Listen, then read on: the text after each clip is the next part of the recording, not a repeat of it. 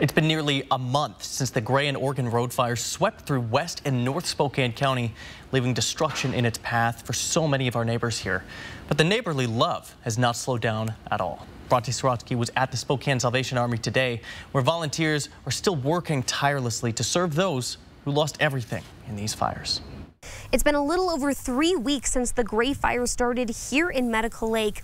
Organizations like the Salvation Army are here and say they will continue to offer aid to people for months, even years down the line. We're here to help, that we're here to walk the journey with them.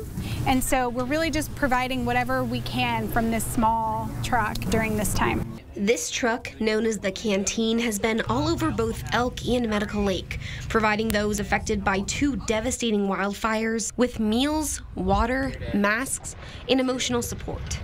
What's the next steps? And so many people are feeling lost and not knowing where to turn or what resources are there. Captain Kelly Cain with the Salvation Army has been helping with both fires since the beginning and says she still gets emotional with every visit.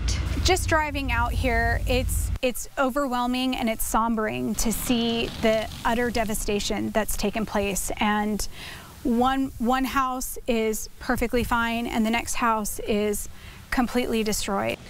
Now the organization is shifting its work towards long-term recovery efforts. Long-term recovery involves case management, walking with these individual families in helping identify resources long-term, not just in the immediate. We're looking at 1 to 2 years of intense case management and helping families get reestablished and back on their feet.